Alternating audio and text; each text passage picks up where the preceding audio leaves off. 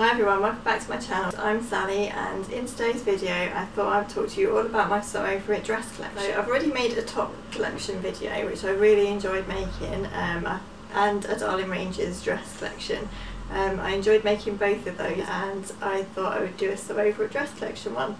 And when I came to pull out all of my dresses, I realised there's quite a few of them, so I might have to cut this video into two parts if it gets a little bit long and waffly. If not, I'll see how I go. See how much I have to talk about each one of them. Just to say as well, I'd love you to subscribe if you haven't already. In May I set myself a little challenge of making a video every week in May, and I managed to stick to that. And that was just because not only do I really enjoy doing YouTube now, and it's really lovely to kind of connect with other sewing people in the YouTube community, and I'm also wanting to get a bit more confident in front of the camera and confident with my editing and stuff. So that's why I set myself a little challenge, and I did manage to meet it, so I'm hoping to carry on with the weekly videos, but I guess it depends how things go, especially with sort of isolation and homeschooling and everything else that is going on at the moment. But I'm really enjoying making the videos at the moment, and thank you if you have already subscribed, and if you've watched my previous videos, thank you so much. Anyway, without further waffle, I will get on with my dress chat. So first of all, as always, I'll talk about what I'm wearing, and that is the Sew Over It vintage shirt dress, and this is one of my most favourite ever makes. I made it from a quilting cotton from Sew Over It actually, before they stopped selling fabrics, and I'll just stand up and show you the length. So as always with their patterns, I did cut off about 15 centimetres I think, because I think their patterns are drafted for a 5'7" height, and I'm only 5'3" or 4. 5'3.5" I think, all important half. And I absolutely love the style of this dress. I love the 40s style collar, and I love the pleated kind of yoke shoulders and the pleats here. I just think it's a lovely, lovely dress. I don't think I'd ever make the sleeved version, because I think that's a little bit too kind of vintage for me, and I think it would be a bit kind of stiff, and I just wouldn't really feel comfortable in that. But as a sleeveless version, I really love it, and in the future I think I'd love to make a denim version of this, or just like a plain version, because yeah, it's one of those dresses that I made and loved, and it taught me so much with the collar, and even doing the buttonholes. I think when I made this I hadn't really had a lot of experience doing buttonholes, but yeah, it did teach me quite a lot, this dress, and it's one of those where I always keep saying I need to make another one, but I just haven't got around to it yet. So hopefully maybe this summer I'll get to do another one. I'll just show you the pattern in my pile here. That's the pattern, and obviously I made the sleeveless version. Yeah, absolutely love it. One of my favourite patterns, and I think Sew Over It will always have a special place in my heart, because I think Sew Over It patterns and watching Lisa Comfort vlogs and reading the blogs and things are actually what gave me the confidence to kind of really get back into dressmaking and give it a proper go, because I think the way their patterns are kind of drafted and the way that the instructions are written, it kind of gives you the confidence to give it a go. I do think I definitely prefer their earlier patterns, because I think there was much more of a sort of a vintage nod to those earlier patterns than there perhaps is now, but yeah, I always still really love Sew Over It. Anyway, on to the next dress, and that is the Sew Over It Eve dress, which is modelled here by Lady McElroy again, and this version, I've made two Eve dresses, and this one is from a yellow viscose, and obviously I've made the flutter sleeve version. I'll just show you the pattern.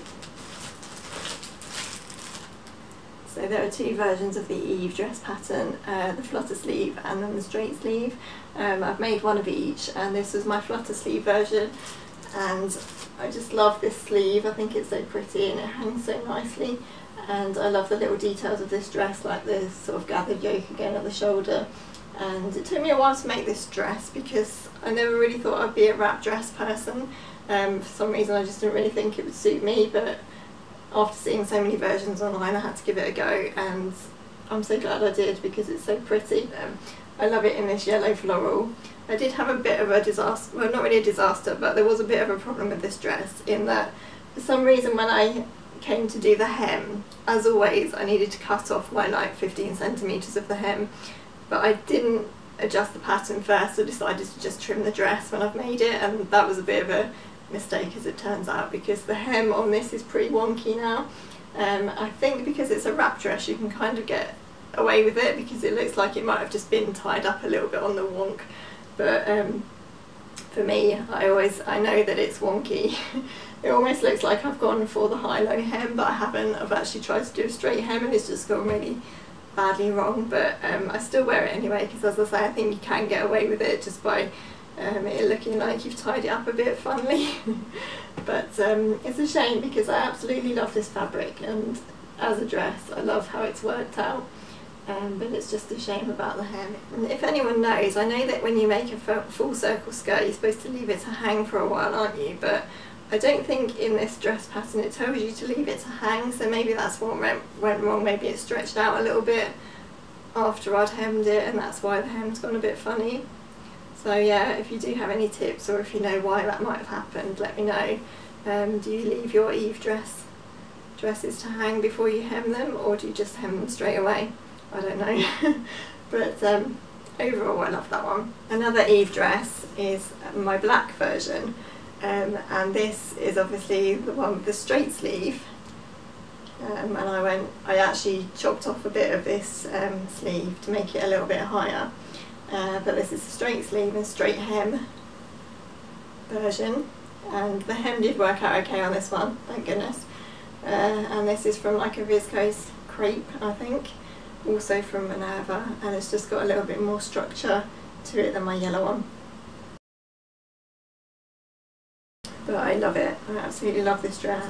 I wondered for a long time why this back bodice piece was cut like in two pieces rather than on the fold, and I learned the other day when I was watching the Sew Over It live sew along with the Eve dress that it's because there's some shaping in the back bodice. It's supposed to fit your back a bit better because the back is slightly curved, and that's why it's in two pieces. So that was good to know, because I always wondered that, why they didn't have the bodice just cut on the fold like it would normally be. But yeah, love this dress. The only thing I hate about this dress is turning through these straps, which was so painful. I did it on a knitting needle and it took forever. It probably took me as long to turn those straps through as it did to make the whole dress. I really struggled with those on both dresses. But yeah, absolutely love the Eve dress. And I do have plans to make another Eve from one of the fabrics that I showed in my fabric haul, the orangey pinky green fabric. I think I'm going to go for an Eve dress in that, and I might be brave and try the high-low hem, but I'll definitely need to sort out the pattern piece and shorten it before I make the dress this time, so that I don't have the same problem as with this one. Okay, so next is my ultimate shift dress, and I made the sleeveless version with a nice little gathered flutter sleeve, flutter cap sleeve, and this was one of my first ever Sew Over It makes, and probably one of my first ever viscose makes, and I love it because this dress is just, there's nothing to it really, there's nothing uncomfortable, so there's nothing like fitted and uncomfortable, so on a boiling hot day it's just perfect to wear. You just kind of throw it on and it's really cool, and then, you know, there's no with the pattern and making it up itself, there's no real fitting or fastenings or anything like that. It's just a keyhole fastening, a couple of darts and a straight dress. And this fabric, this lovely fabric, was from First for Fabrics, and when I put this on Instagram I had so many comments about the fabric, but I think they sold out of it really quickly, so I was really lucky to get hold of some of that, and I really like this. I'd like to make another one of these in like a linen, in like a viscose linen, maybe pink or something plain, because I've only got one of these, and I really love it. If you've seen my Sew Over It top collection, you'll know how many shift tops I've got, but I haven't got so many dresses, so I must make more of those. Okay, next up is another beautiful pattern that I absolutely love, and that is the penny dress. And this was one of the biggest challenges for me as sort of a beginner dressmaker getting back into sewing. It was the first kind of shirt style dress that I tried, and it wasn't easy.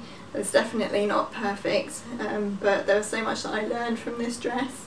I learned how to put this collar in, and I learned how to do the fiddly little button band, and yeah, when Sew Over It brought this pattern out, I just knew that I had to have it because it's like, I just love this style of 40s kind of dress. And this cotton lawn fabric I just picked up really cheap from eBay, because I wasn't quite sure how I'd get on with the pattern, and I wanted something not too pricey because you do need quite a lot of fabric for this. I think it's something like 3.2 metres because there's a big full circle skirt to it. So yeah, that was quite a cheap fabric. Actually now you can tell it's cheap because it's kind of ripping a little bit under the armhole, so I need to repair that somehow because I definitely don't want to get rid of this dress. I really love the print of this. I think it's just kind of, it's almost like quite a 40s print actually, with the little floral flowers, and the pattern came together okay actually. The button band is a little bit fiddly. I needed to watch a couple of YouTube videos or read a blog I think on the Sew Over It website to see how to do that, but yeah, it wasn't too bad. And with the full circle skirt you have to leave it to hang for a bit before you hem it, and I was quite pleased with my hem on that actually. Yeah, I really love that. Next I'm going to move on to Playsuits. I wasn't sure whether to include Playsuits in my dress video, but I wasn't quite sure how else or where else they would fit, so I thought I'd just quickly talk about them here as well with my dresses. So I'll start with my first Playsuit, and that is the Poppy Playsuit pattern, which in my opinion is a very underrated pattern. You hardly ever hear about it really. I don't really ever hear Sew Over It promoting it very much, but it's just such a lovely pattern. I think if, like me, you're not really sort of a jeans or a trousers or a shorts maker, it's a really good introduction to making trousers and shorts because there's absolutely no fitting in there. Obviously it's all just elasticated at the waist, so yeah, it's a really good kind of introduction to shorts. And then there's no fastening at the back, it's just a keyhole again, and no sleeves to insert because they're grown on. So I think it's the kind of pattern that looks like it's really involved, but really it's quite easy.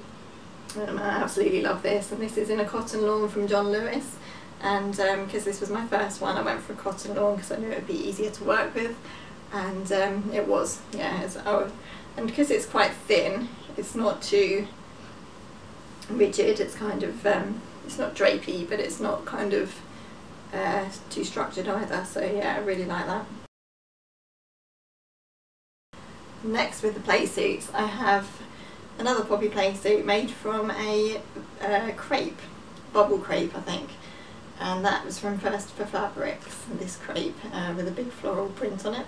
And for this version, as you can see, I went for a button down version, and I've seen Lisa Comfort make a button down version of the trouser version of this, and I thought, oh, that would be so lovely in a shorts version, so I had to go at it, and I listened to how she'd drafted the button bands on, and I did the same. And but without realising, I kind of cut the back how it was, and I still included the keyhole back. So when it came to doing the buttonholes for the front, I just decided that I wasn't going to faff around with buttonholes. I would just have like a fake button band and self-covered buttons on there, but they won't open. So I just, when I put it on, I just put it on and then fasten it at the back. And I don't think you'd ever know, unless you looked really closely, that they were fake buttons. So yeah, I really like that version. And obviously you've got the cuffs out the sleeve and on the shorts. And in the pattern it does tell you to hand sew the cuffs down, but for this version I just did it on the machine because it was easier, and I didn't really fancy hand sewing all of that crepe either. I don't have a Poppy Playsuit pattern to show you because I've just printed it out as a PDF, and I didn't actually print out the front picture, but I will link it down below so that you can go and find the pattern if you want to. Okay, so lastly with the Playsuits, I've made a culotte length version, and it's exactly the same on the top, but for the trousers, stand up so you can see the trousers. The trousers finish kind of mid-calf, and I used the trouser piece of the pattern, but I think I would have actually been better off extending the shorts because the trousers were so very long. As I say, I think that all the Sew Over It patterns are drafted to a 5'7" height, but I think this pattern is probably drafted to a 5'7" height and then with heels because the trousers just went on forever. And I already always take off about 15 centimetres anyway, and I had to take off so much of the trouser to make them culotte length that I definitely would have been better extending the shorts, I think, rather than trying to faff around with the trousers. But anyway, you live and learn. So that's how my culotte playsuit turned out, and I'm really pleased with it. I just think playsuits and jumpsuits look so funny. The crotch is so long, you can see where the crotch ends there, and then the waist is right up here. So they always look a bit funny, but it looks fine on. I'm really, really pleased with that. And that fabric was from John Lewis, and I got it in the sale for about £2.50 a metre, and I think I got 3 metres of that. And really, really love it. It looks like it's much more expensive than what it actually was. Probably the cheapest thing I've ever made, actually. Okay, so finally I have 2 heather dresses, and I'll just quickly show you those. So firstly I have this one in a textured jersey, and you've probably already seen that maybe if you've seen any of my other videos or you follow me on Instagram. I've put a photo of that on there quite often because I wear it a lot, and also I've actually written a full blog post on this for Minerva Crafts, so I'll link that down below, and it's also on my own website as well. But this is made from a lovely textured Ponte Roma fabric. It's almost like an animal print, you can see there, and it's just really comfy and cosy, and I love the heather dress for sort of autumn winter wear. You can just throw it on with leggings and tights, and it's super cosy and comfy. And it's one of those patterns which is a bit deceptive, I think, because it put me off for ages looking at those curved hems and thinking, oh, that must be pretty complicated to make, but actually it's not. It comes together really easy, and it probably took me about 2.5 hours to make. So yeah, I really love that. That's my kind of dress. But again, I took off about 15 centimetres, maybe more, off of the hem because I want them tunic length, and I always have to shorten them anyway. So it's just a matter of adjusting the pattern. But I am terrible at making notes on those kind of things. I just do it as I go along, and I forget to write down what I've done. So next time when I come back to making the same pattern, I kind of think, oh, how much did I take off of that one? I have to go back and measure it again. Whereas I should just write it down or adjust my pattern piece as I go. Bit naughty, man. And finally, this is my last heather dress, and that's made from like a quilted Ponte Roma in like a raspberry colour, and that was from Sew Over It before they stopped. Actually, when they were selling off all of their fabric, I think I got that, and that is really lovely as well. It's very similar to the one I've just shown you, so they're just simple, kind of easy to wear autumn winter dresses, and I love those. This is the heather dress pattern if you need to see it. Just simple jersey dress, my kind of autumn winter dress. Okay, so that is all of my Sew Over It dress and playsuit collection. Hopefully it didn't go on too long. Actually, I don't think I was too waffly. I'll have a look when I go back to edit it, but hopefully I'll get it all in one video. Thank you for watching. I really enjoy making these collection videos. I just think they're a really nice way to go through everything that I've made and see, you know, think about where I was on my sewing journey when I made them and the things that I learned from making them and how I might want to make new versions of them in the future. Yeah, I hope you enjoyed the video. If you did, please like it and leave a comment if you'd like to, and enjoy the rest of your day, and I'll see you in my next video.